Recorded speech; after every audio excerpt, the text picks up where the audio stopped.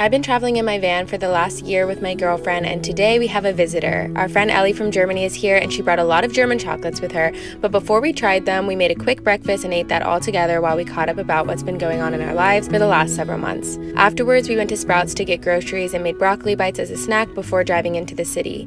We went to some bookstores in San Francisco, and I also showed Ellie Dolores Park. We took a break at Pete's coffee shop to get some work done. We got this vegan breakfast sandwich, and I also got a matcha with brown sugar jelly. And then when we were done with our work, we went and explored Castro Street. We hung out until the sun went down, and we saw all the city lights illuminate the night sky.